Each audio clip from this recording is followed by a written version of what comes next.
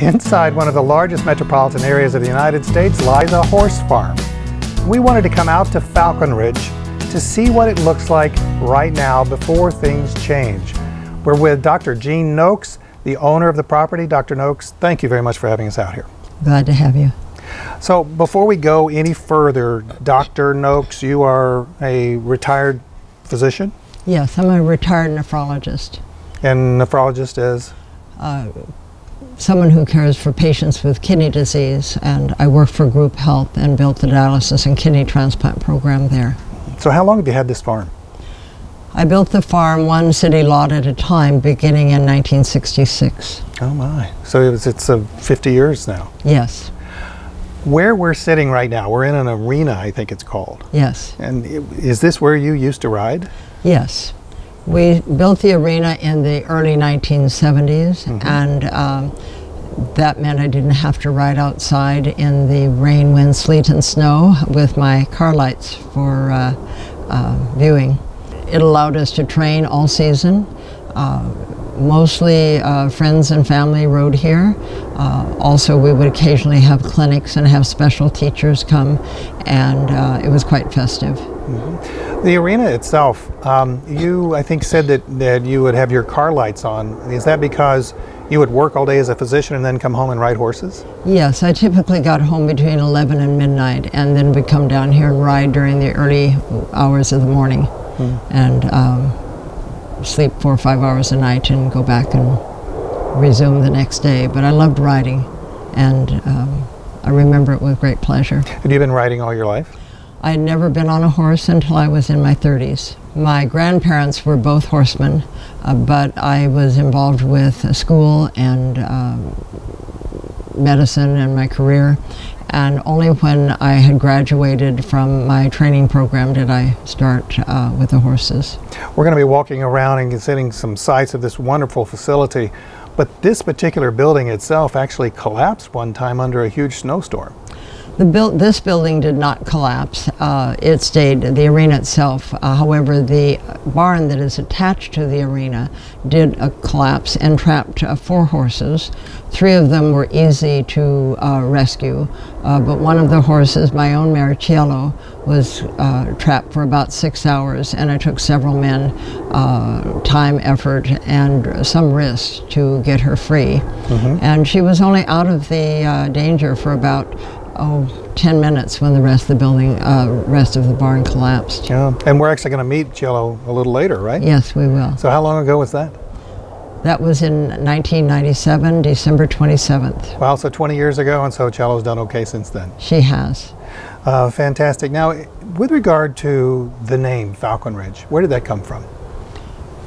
The farm was originally named Noel Arabians. My grandparents were the Nokeses and the Elfrinks, so I combined the 2 names and had the Arabian horse farm here. After the death of my first husband in 1979, I left the area, and when I came back, I wanted to rename the farm.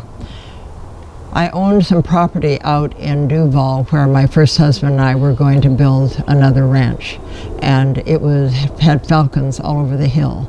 So we named the area, that farm was to be named Falconridge. And I brought that name home with me from Duval, and when we restarted here, made it Falconridge Farm. Yeah, you talked about it at first being named Noel Arabians. Correct. You actually have had 56 Arabians here? At one time, yes. Oh my gosh. Perhaps not my best decision, but it was a lot of fun. Is there something different about working with Arabians inside a large municipality like this than it would be out in the middle of nowhere? Not particularly. I became interested in Arabians because when I did start to ride, a friend of mine was riding an Arabian, and they're so exceptionally beautiful and smart that I just wanted to have an Arabian. And one thing led to another, and we began to acquire brood mares and then stallions, and had lots of babies, and would show them in English, Western, side saddle, Arabian costume, halter classes.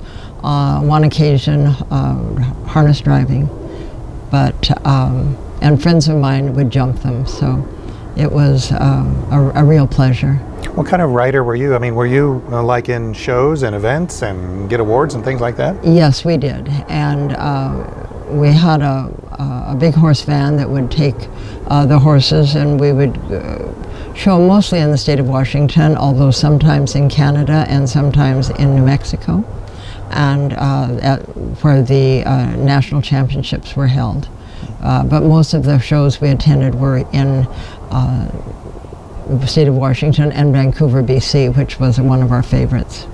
Let's tell some stories. The first story I want to ask about is the fencing here. I mean, I know that may seem kind of odd, but whenever I would drive in northern Kentucky and see some of the gorgeous horse farms there, one of the things I would always look at is these amazing fences. I understand that your husband actually dug the holes for each one of these posts? He did. The original Noel Arabians, when we started out, our fences were all intact.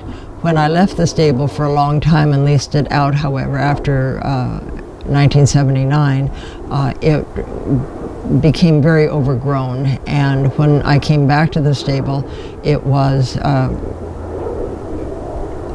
basically trashed. And so at that time I considered selling it. There were no standing fences. All the stalls were filled with debris, and it just wasn't something I felt that I could do.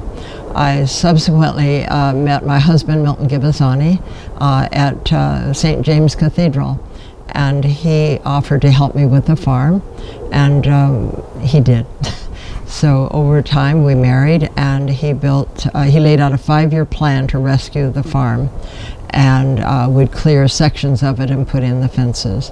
And there are fence posts every 10 feet, everywhere you see. And he dug every fence post by hand because much of the ground was so harsh that the auger on the back of the truck would turn the truck rather than vice versa. So he ended up doing it all by hand. That doesn't sound like too much fun. Let's go to some more stories. You have a 24-year-old three-legged cat that rides cello, or used to. Yes. Tell us about Luna. Luna came to us when she was a baby, having been deserted in South Park when a family moved and left a litter of kitties behind. One of the boarders at our farm lived nearby and rescued the kitties and brought Luna to us and brought her to us on the full moon, so hence the name. Luna immediately enjoyed riding the horses. She would sleep in the middle of their back. Cello and Savannah were her choices. And sometimes if the horses would be trotting by, she would jump off the radio table and jump on, and that would be a little bit of a rodeo. Over time, she would just spend all day on their backs, and they would ask her to go for a ride, and she would jump up on them, and they would take her for a ride. One day she came in with a bad leg injury, and she probably had fallen off a horse. And so after attempts to save her leg, the leg was amputated, and she has done very well since then. She rode for a while after her injury, but didn't seem to enjoy it as much, and so, but she does very well. So you rode cello in professional events. We've got a picture of you in one of these events, or as you were getting ready for, I believe, the Olympics, weren't you? We had a horse who went to the Olympics, and it was a horse that I learned most of my dressage with.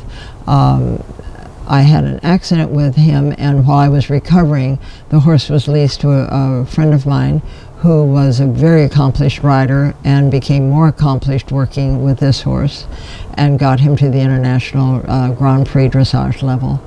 In Spruce Meadows in Calgary, Alberta, Canada, somebody was looking for a horse for the Mexican Olympic team and was brought to this farm, and they purchased him. I rode as an amateur, and cello I acquired early on, and I've had her for 20 years plus.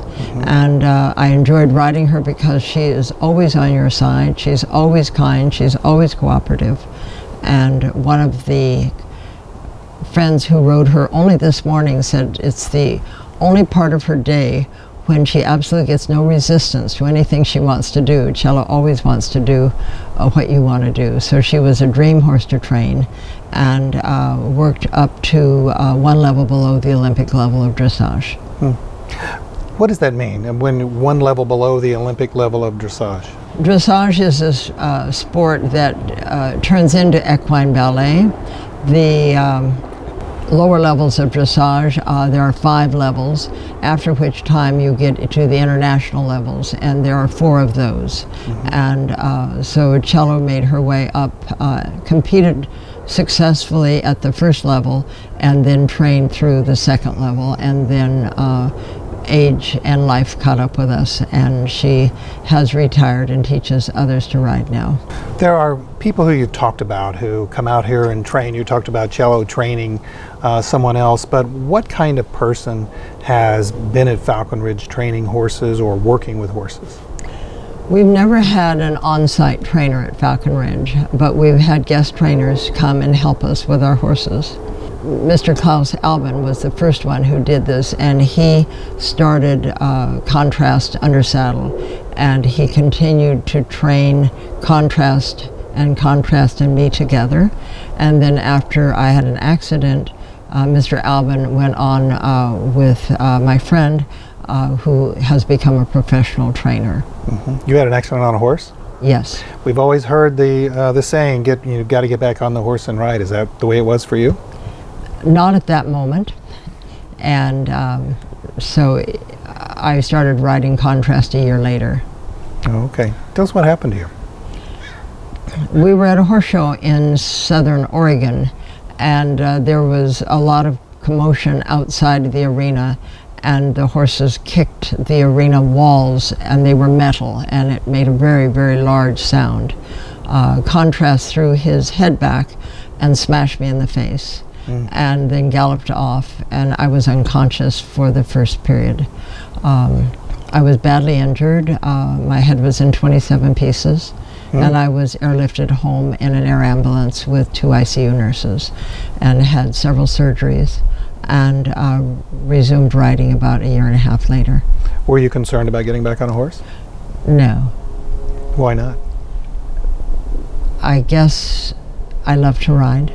Okay. So I don't think that you raise chickens here, but you do have a very famous chicken who used to live here, Othello. Yes. My husband frequently jogged in Seward Park, and one morning he was jogging, this little chicken came running out and ran with him. So the next day it happened again, and it was a repeated event. So he started taking chicken feed out to him. There were several other chickens in the park, and before long my husband was feeding and watering and taking care of the chickens through the entire winter. And when we would travel, he would arrange for others to do the same. In the spring and early summer, we noticed that Othello was dragging his wing and appeared to be limping. And some of the other chickens were beginning to prey on him. So my husband, myself, and a visiting 80-year-old, 85-year-old, and a bedsheet went running through Seward Park and captured Othello. So that would have made a good TV program. Yes, so, that's for sure. We took him to a bird sanctuary, and they helped to nurse him back to health, and they pointed out to us that he was a pet and not just a regular chicken. So we took him home with us and then decided to bring him to the farm, and it was the norm that anybody who was on the farm would be either carrying Luna or the cat or the chicken around with him. And when we would have events here and maybe 25 or 30 people sitting here to watch the program, somebody would always be hanging on to Othello or passing him from person to person. He was just a real big part of our lives. Another big part of the farm here, even though you don't raise food here, but was pumpkins. Yes. When driving to Southern California frequently to visit friends, we would go through Half Moon Bay, and Half Moon Bay is the area of giant pumpkins. So we thought that looked like fun. We had previously grown small pumpkins, one pumpkin for each border, in the garden outside the other horse barn, and decided we would grow giant pumpkins. So it was a project that we did for about 3 years, and the biggest our pumpkins ever got was right around 450 pounds. And then after we harvested them, we would carve them and or paint them and put them outside our home. And then after that, my husband would take them to the local schools, and the children enjoyed the pumpkins. Sitting here and talking with you and feeling the way that you feel around this farm, I think I know the answer to this question, but I got to ask it anyway. Why do you love Falconridge? Having a horse farm and riding horses, breeding horses, having the little baby horses, and dreaming of being an upper level rider over time had been with me since I was a child, even though I wasn't able to pursue that dream until I was 30. And putting the farm together, it just brought me such joy, and we had a lot of friends and family here. And my friend Grace says that when you drive up the driveway and come through the gate, it's like driving through the wardrobe at Narnia. And that is the way most people feel when they come here. As people describe the farm, the term oasis is steadily used. And it's a wonderful, sweet, peaceful, lovely place to be. What's the most fun of any time that you've had here? Probably watching the baby foals. Getting on their feet and racing around, having the foals. And a very close second would be the dressage clinics that we would have here and have guest riders come and guest teachers. And Grace, once again, would put on a very lovely feast. One of our teachers said he would come for the food alone. And so those were always very festive events, and we made a lot of friends. The other very special moment for me was riding at night, and when cooling out the horse, turning out all the lights in the arena and letting the glow of the city light up the arena. And it just feels like a peaceful, holy place. And most of the time it's been filled with joy. Dr. Nokes, there's an article in the Seattle Times, September 13th, 1970. You are looking out over the entire span of the area, and the headline is "An Arabian Horse Ranch Inside Seattle City Limits." The views from here, I guess what I'm asking is, how has the farm changed over the years? The farm has changed from that picture in that we've gradually acquired more property, and we've grown a lot of trees that I didn't anticipate. As you can see in this picture, there are a few trees, but they're not very large. And we now have a lot of major trees that have been sometimes difficult to manage.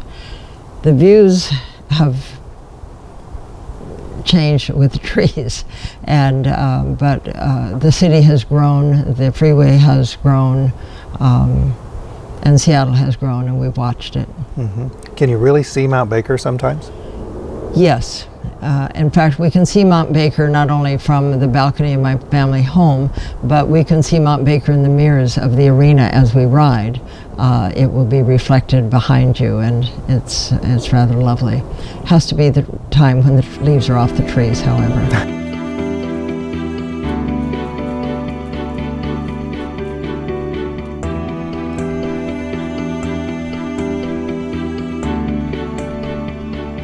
What a great day it is to be at Falconridge. Dr. Nokes, where are we now? We're right outside the garden circle where we have the herb garden, and behind us we have the paddocks with Cello and with Mercedes. And are they enjoying their day as well? Do they like it when it's like this, or do they like it when it's rainy like it oftentimes is in Seattle? I think they love it when it's just like this. Dr. Nokes, there are challenges about being the owner of a horse farm, and sometimes it relates to transferring horses from one place to another. There was a time where there was an accident with one of your horses. Yes, we had a young stallion named Bo whom we leased to a farm in Southern California to be a breeding stallion, and arranged for commercial transport to take him there in a large van that would carry up to 12 or 15 horses. Somewhere south of San Francisco, the driver fell asleep, and he was on a high freeway that crossed over several other freeways. He fell asleep, the truck hit the embankment, he flipped the tractor and trailer onto the lower freeway. The tractor trailer exploded. The driver was killed. A second driver was thrown free but injured. A passing motorist stopped and heard stomping inside the horse van, and he went into the burning horse van and found my young stallion and grabbed him by the halter and led him down the ramp, then walked him several miles on the freeway till the next exit. And after getting him off the exit, he was able to find a farm, notified them as to what had happened, and they called the veterinarian and called us and took care of him. Oh, so the horse lived? The horse did live, and he was injured, but not as much seriously as you would think. And it took him several days of rest at the horse farm here. Then he went on to San Diego, to where he was planned to go, and they took care of him until he was fully recovered, used him as a breeding stallion, showed him, and then purchased him. The man who saved him from the burning van was named Zeke Nation, and he was supposedly from King City, California, but I was never able to find him to thank him. Some of the great things that you get to do, so it's not a challenge, but some of the great things is you get to work with teenagers. And some of the teenagers that you've had here have gone on to some very colorful heights in riding horses from Falconridge. Yes. We were fortunate to have an unusually fun group of teenage girls. One of the girls, Dana Butler, learned to ride here, showed some of the horses here briefly, and as she grew up, took more riding instruction all over the world, and now directs a Riding for the Handicap program down near San Juan Capistrano, California. Another gal, Reagan Ritzhaupt, became very proficient, was a 3-day eventer, and on the same horse her mother would ride in the Strawberry Festival. A young woman named Monica Harkins enjoyed riding a lot and purchased one of our young mares and started her own farm and bred that horse successfully. I've got to ask you, I haven't ridden a horse in a long time. But it's really clear that there are some people almost seem like they're born to ride horses. What is it? What is the feel when you're riding a horse? Because you rode it in the arena where we did the other part of the show. Each person has a talent, and for many people that talent is riding. And when you're riding, it's almost like dancing with someone. Regardless of what discipline of riding, it's important for you to move with the movement of the other person. And some people are just very gifted. Other people attain that by just practicing hard and thinking about it, and they can accomplish their goals, but with more effort. So I'm not sure if it's a challenge or if it's a wonderful thing to get to do, but as the caretaker of all of the horses, you get to build homes for them, and you've built them in the small barn, I think you call it. Yes, the original barn here is a 12-stall barn that was gauged mostly for Arabian horses, so the stalls are modest in size, although we have some double stalls that we use for foaling stalls. And the small barn was remodeled 3 years ago. I was fortunate to meet a fellow in Chris Folk Construction, and he was able to retrofit our barn and to remodel it. So as we come to the end, as times have changed in the 50 years since you have owned the property here, and as things have changed for you, how have the horses adapted to changes in their environment, or does it matter to them just as long as they're fed and petted and they have friends? The most important thing for the horses is to have space to roam, to have a companion, and we've been able to offer a moderate amount of space for them even though we were in the city.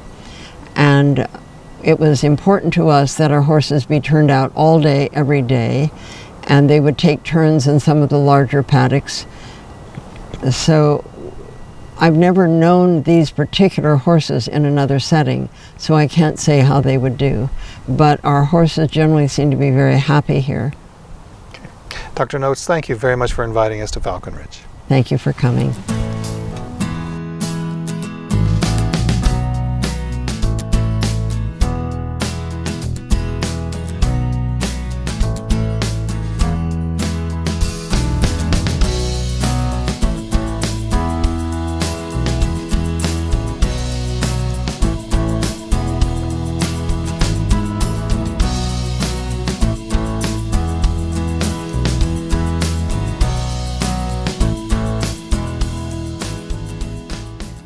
Bonnie Buscemi from Real Logic Sotheby's Realty. We have spent some time with Dr. Nokes on her property, the Falconridge Farms.